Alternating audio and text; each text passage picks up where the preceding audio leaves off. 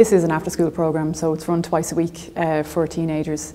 And it's looking at, I suppose, creative technologies. Well, I was interested in technology and like coding already, so I thought it was like better to come here. Just had a lot of free time. I done nothing with me time other than homework after school, and then I just sat there and done nothing.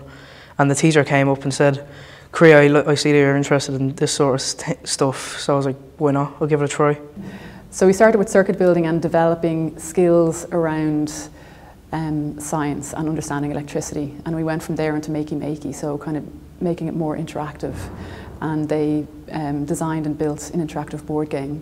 And the idea is to build these skills and then take them further. So at the end of the program, they'll have a month to work on their own kind of projects. And there we hope that some of them will concentrate on things like wearable tech. They'll take filmmaking a little bit further.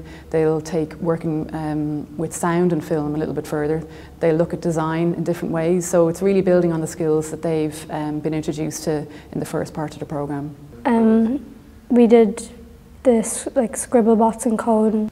We're designing phone case, so how the machines that we're using, like we're using a laser cutter, and we're learning how to program it and all. Oh, I actually like the filming part. I like we're still doing it, but I love that part, my favourite. Of course, one of the key skills our young people learn in the Future Creators program is around digital skills. However, the great impact it has on our participants is the life skills, group work, decision making, collaboration, and of course public speaking.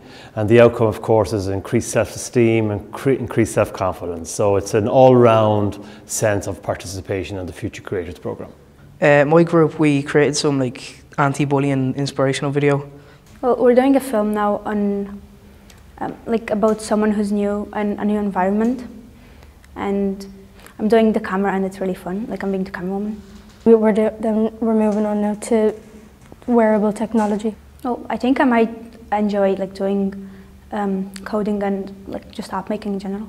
The advantage of having our Future Creators program situated at the Digital Hub is it allows us to interact not only with the young people in the area, but with the companies working here. So a lot of the companies come and visit and teach and explain what they're doing to our young people so they can envision the future of work or their possibility of working in this area. I've actually gotten better at my technology in school. I finished my project before anyone else. Well, last year I barely finished it. So I don't know if it's a coincidence, but I like to think that it's to do with this.